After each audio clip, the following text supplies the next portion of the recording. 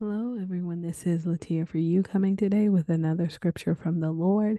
We are in Ephesians chapter 4, verse 6, Ephesians chapter 2, verse 9, and Philippians chapter 4, verse 7. Let's go ahead and pray and we can get started. Thank you, Lord God, for this word. Thank you for showing us the truth of you and how real you are, how one you are, and how you keep us. In Jesus' name we pray. Amen. All right, you guys. Ephesians chapter 4, verse 6. One God and Father of all, who is over all and through all and in all. All right. And so this is speaking just about the unity in the body of Christ, of God, right? He is one God, God the Father, God the Son, and God the Holy Spirit. They are one, right? There is no division in them. It's all unity there. And that's what we should be striving towards, is making sure things are unified, making sure everything in the faith has unity and that we are one with one another as brothers and sisters. It says one God and Father of all, who is over all and through all and in all. So meaning he reigns over all of us, right? He's over all. It says, and through all and in all. So everything that we are in our essence, he is through us, right? He has created every part of us. There is no part of us that he does not know or understand, right? It says, who is over all and through all and in all. So his spirit is inside of us. So we can receive, we can walk by faith, we can know what to do, all because God is inside of us. So it says, one God and Father of all, who is over all and through all and in all. And that is God who is in us. That was what I felt like the Holy Spirit was showing me, was this is God in us. All right. And so the second scripture is Ephesians chapter 2, verse 9. Not a result of works, so that no one may boast. All right. So we are saved not as our own results, right? Not as our own salvation or our own based on our works or anything like that, but it is by faith, right? It is by grace through faith. So the faith is the key, right? Grace is the free gift that he's given us, and it is by faith that we walk out that belief, right? We believe God and he accounts it to us as righteousness, not by our works, right? So that no one may boast. So remember, works are not the salvation is not the result of works, but works are a evidence of salvation, right? So it says not as a result of works, so that no one may boast.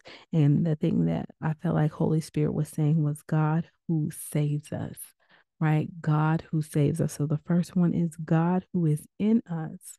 God who saves us is this one. All right. And then Philippians 4, verse 7. It says, is the third verse that he gave me. And the peace of God, which surpasses all understanding, will guard your hearts and your minds in Christ Jesus. So his peace is going to guard us, right? It says, and the peace of God, which surpasses understanding. So Christ's peace is, we've talked about this actually earlier today.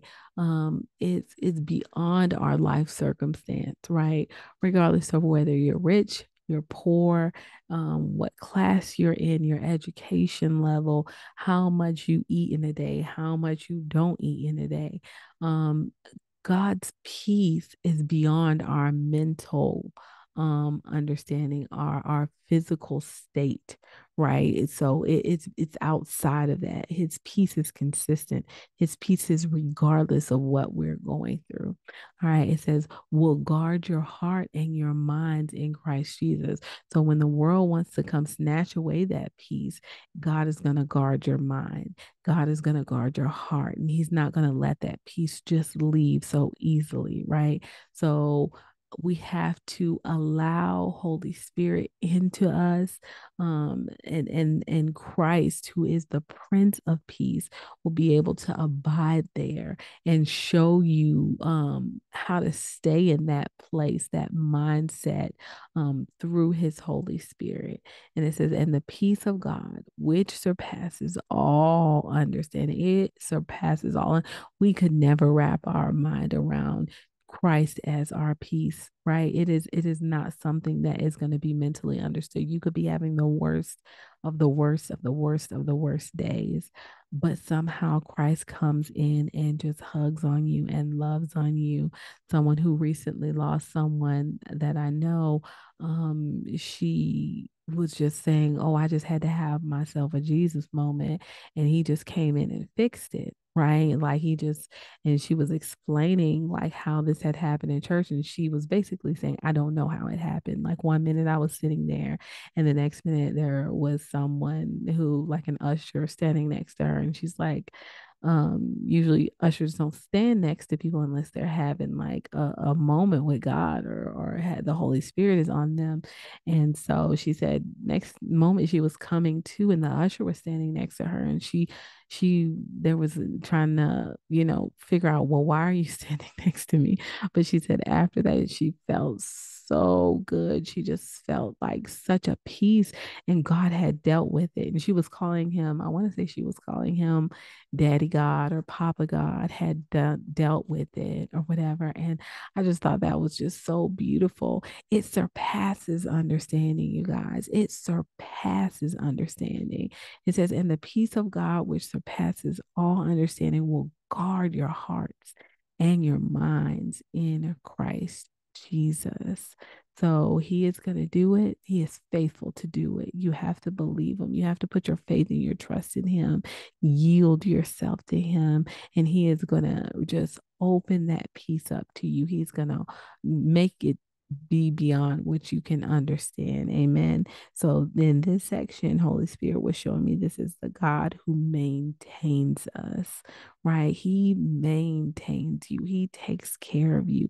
He cares about your welfare. He wants you to be taken care of.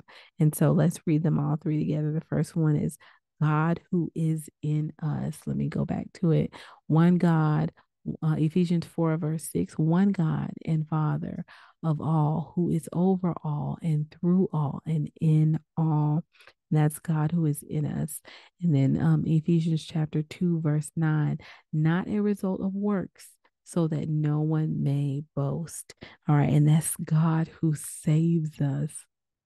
And then Philippians 4, verse 7, and the peace of God, which surpasses all understanding, will guard your hearts and your minds in Christ Jesus. And that is a God who maintains us. He is in us, he saves us, and he maintains us. He is God alone. There is no one beside him. Isn't he a beautiful God? Isn't he a wonderful God? Isn't his word so wonderful to counsel us and give us what we need when we need it? He is so wonderful. Make sure you let him know that, how beautiful he is and how wonderful he is. Amen. All right, you guys, let's pray.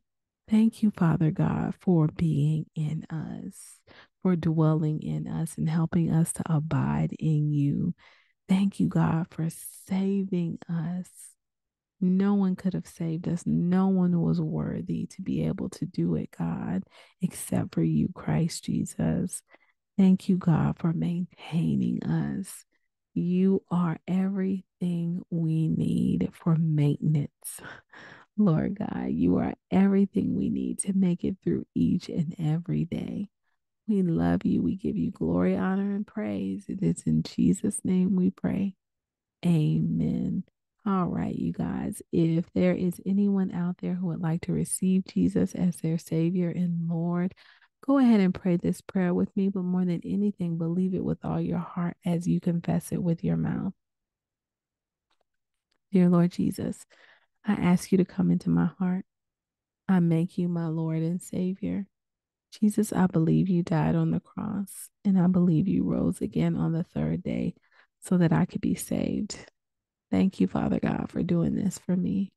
In Jesus' name I pray. Amen. All right, you guys, if you have prayed that prayer and you believe that prayer, then the Holy Spirit has come into you and sealed you until the day of redemption. And no one can break that seal except Christ Jesus when he comes to redeem his church. The Holy Spirit is in you to lead you and guide you into all truth, meaning he is going to show you the way and he's going to bless your path. Amen. One of the best ways to learn the voice of the Holy Spirit is to sit down, read your word, chew on your word, and talk to him. He is a rewarder of those who diligently seek him. So begin to seek his face today while he may be found. Also, one of the best ways to learn the voice of the Holy Spirit is to, oh, I said that already. Also, one of the things that Christ wants us to do was to make sure that we go out and find a church home, find other believers to be around so that we can stay sharp in the word of God, as well as go out and be baptized in the name of the Father, the Son, and the Holy Spirit. Also, Christ wants us to go out and tell other people about him and what he's done for you in your life. Amen. And we can do all those things by use of the Holy Spirit. He's going to lead us and guide us into finding that church home and those believers. Amen. All right, you guys. May the Lord bless you and keep you. May he make his face shine upon you and be gracious to you and give you, his children, his peace. Take care.